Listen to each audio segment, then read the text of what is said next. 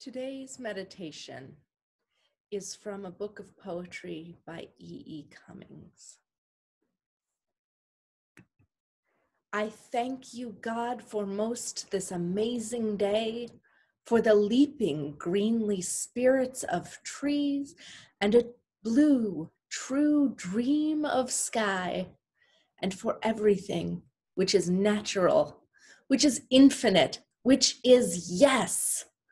I who have died am alive again today, and this is the sun's birthday. This is the birthday of life and of love and of wings and of the gay, great happening illimitably earth. How should tasting, touching, hearing, seeing, breathing, any lifted from the know of all nothing human, merely being, doubt, unimaginable you? And now the ears of my ears awake, and now the eyes of my eyes are opened.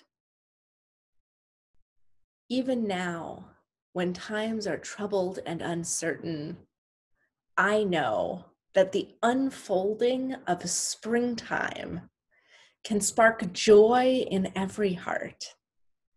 And I'm wondering, have you been outside today? Have you seen the sun, the grass, the flowers bursting into bloom?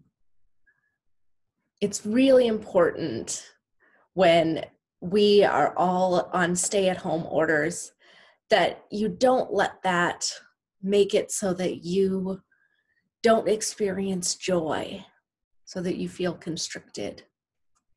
So I hope that you are getting outside, that you are keeping yourself healthy and well, and that if you need anything, you are reaching out to your communities, to this congregation.